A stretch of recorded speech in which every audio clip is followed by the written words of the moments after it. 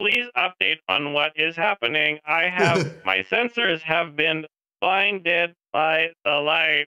Wrapped up like a douche, another boner in the night. I don't know why Pego got the lyrics wrong. Particularly, it's an indication that their systems might be failing from all the water damage. Wouldn't a love robot be like pretty waterproof?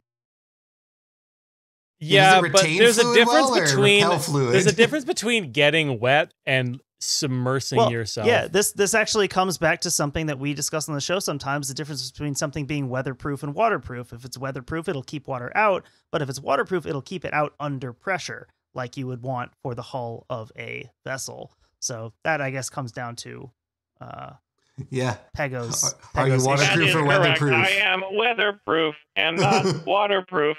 And on the same note, I should note that I have all-season tires, which are not necessarily good winter tires. I mean treads.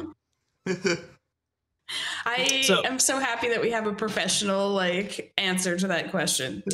Go on.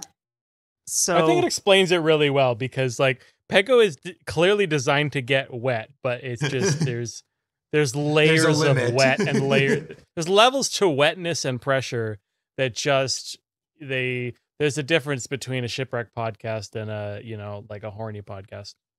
Sometimes. I don't know. We did do an episode on a boat called the Muff Diver. I probably mentioned that one before already, but that was a short one. But that was the horniest one, I think, on the show so far.